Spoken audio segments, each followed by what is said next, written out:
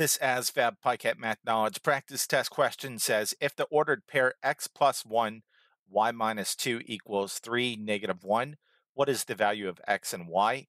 So for this one, you have to know that in ordered pairs, the first value is your x value and the second value is your y value.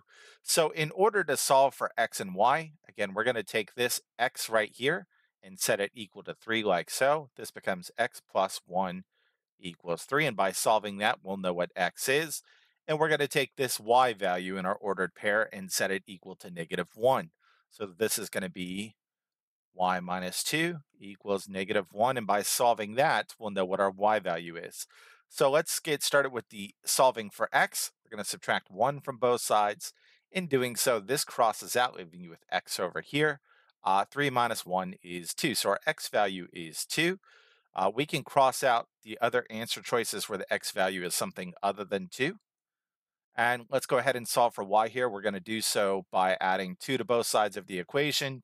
In doing so, this crosses out, leaving you with y on this side. Negative 1 plus 2 is going to be positive 1. So our x and y value is going to be 2 and positive 1 respectively, which as you can see is answer choice D in this case.